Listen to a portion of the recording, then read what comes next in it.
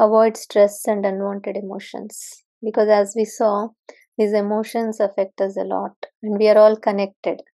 Like we are layers, not just this body, but like the doll, the Russian doll. Today I have it. These are the dolls. So we are like the layers. One inside, there are again, we are like this. So it's like everything affects us. If something wrong with our body, it will affect our mind. If something wrong with our mind, it is going to affect our body. So if we do some relaxation techniques, do breathing, meditation, like in the Anandamaya Kosha and Pranamaya Kosha, so we get relaxed and our body will be healing.